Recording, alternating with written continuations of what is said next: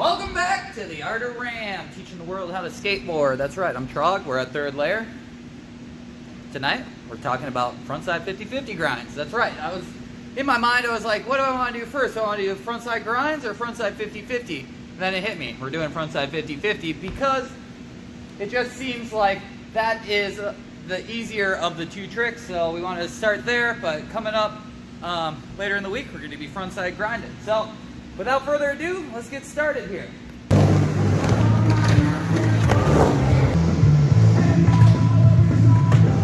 So starting us off, we're going to start with a drop in, all right? That's your typical learning frontside trick. That's what it's going to be, all right? Next we're going to talk about foot placement. So the foot placement on this, it can be a multiple different things. You can be really heavy on the nose, you can be right over the bolts, you can be behind the bolts. The frontside 50-50 is a pretty forgiving trick in the terms of foot placement. So dropping in, a lot of times I like to have my front foot right here behind the four bolts. That gives me more power. Again, we're harnessing our power as we learn and progress and get better at skateboarding. So being able to see the front four bolts, that's perfect for me. All right.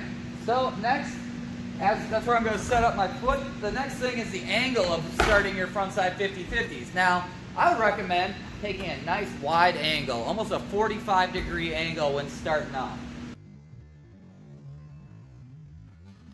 All right. So that means you're going to be coming at the ramp at an angle similar to this. All right. What you're going to do is keep your weight forward. Just like most tricks, when you're going forward, coming out forward, your weight is forward as you approach. Now, it's going to change when we're in the grind, but for right now, all we're talking about is getting up to the grind and weight forward. So the next thing I'm going to do is, what do my shoulders do as I come up on this 50-50? Well, if you don't know frontside axle stalls yet, you better go back and learn those before you watch any more of this video. Say you have those mastered, however, as you go up, you're going to bring your arm.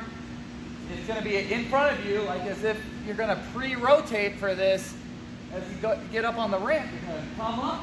And as you go up the quarter pipe, you're going to start opening up your arm. You're going to start looking forward on the coping where you're going to go.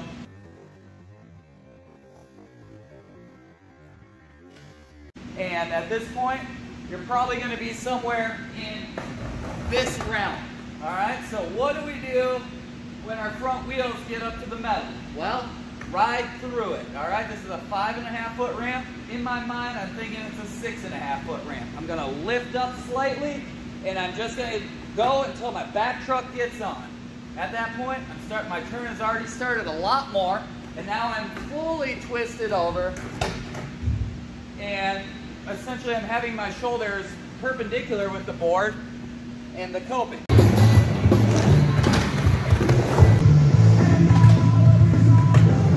Alright, so the board is now locked in here, and at this point, I have put my front foot down into an axle stall, and I'm twisted, ready to go in.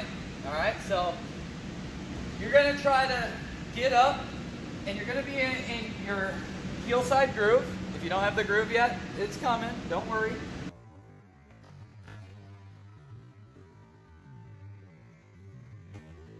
You're going to start your grind. You're going to push down that front truck. You're going to get your 50-50.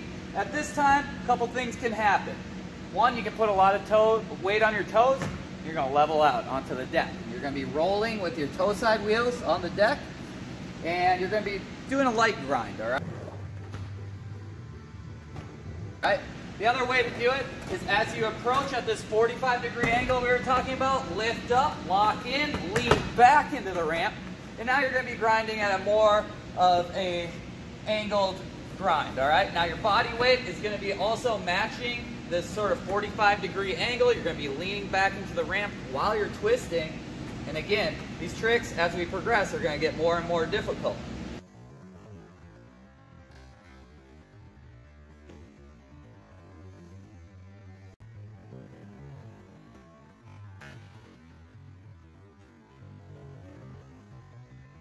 Something like this is more something I would do in a 90-degree corner. On a flat wall, I'm going to probably be more like this, right on the edge, or if I'm going for a really long, fast one, my toes are going to be on that, all right? So a couple things that sometimes happens as you're going up the ramp, you might miss that front truck groove and lock in. You might be a little offset on your grind. That's not a big problem here, all right? If you get there, one, you're gonna practice some bailout patterns, which we'll show.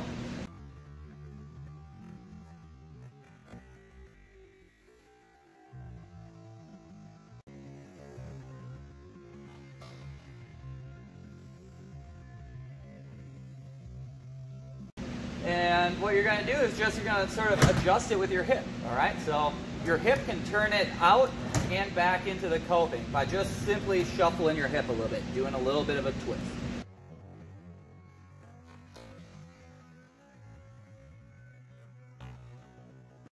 All right, backing it up a little bit. Anything, this is just a pro tip to remind you guys, you want to go up and do a twist with your upper body and then turn the board. All right, so it's a twist, then turn. It's not a twist and turn at the same time. It's a twist, then turn. All right, so that's another pro tip there. Now you're gonna start with 2-3 foot grinds. All right, you're gonna come up, lock in, smash it down, lift up, go back in. All right, 2-3 foot grinds. But one thing I gotta say about doing frontside 50-50 grinds is, where is your weight during the grind? Because I know this question is going to come up, so that's why we're going to talk about it right here. As I'm approaching, I was forward on the ramp. I start lifting up that front truck, and I'm going to naturally start leaning back onto the back truck. At this time, when you're actually up into this grind, your head and your weight is going to be actually on the back truck. You're going to be pushing the truck forward. If your weight is forward, you're going to get stuck on a sticky spot of the coping, maybe a spur from a BMX peg, maybe a coping hole even. Any of that stuff will stop you if you have a lot of weight forward. So in the middle of the grind, we'll show some videos. The weight is gonna be back on your head, and your weight is gonna be on the back foot.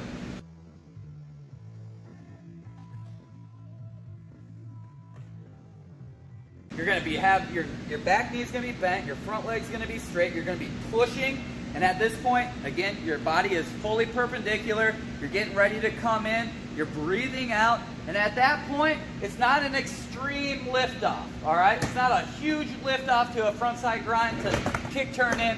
It's literally, you're going to put a little bit of weight, or you're going to just lift the foot up a little bit. It might turn, but you're just going to guide that frontside kick turn right in.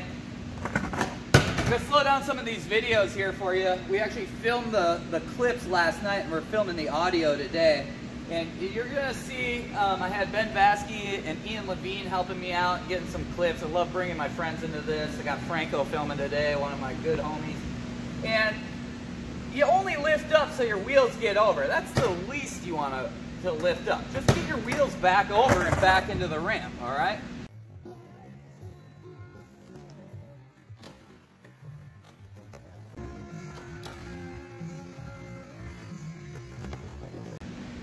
Coming into the ramp, just like every other trick, weight forward, eyes forward. At this point, your lower half of your body is catching up to that perpendicular twist that you had, and now you're in alignment. Your arm, your board, everything is aiming for whatever wall is in front of you. Here it's a bowl corner, and what I like to do is do a short frontside 50-50, as you'll see in the video replay. Grind there, come in, and then rip this corner as hard as I frickin' can, and go for a 10-12 footer all the way to the deep end, all right? That's one of my favorite lines. I don't know if we actually got that distance last night, but we definitely got some 10 footers out of this wall, and it's a super rad trick.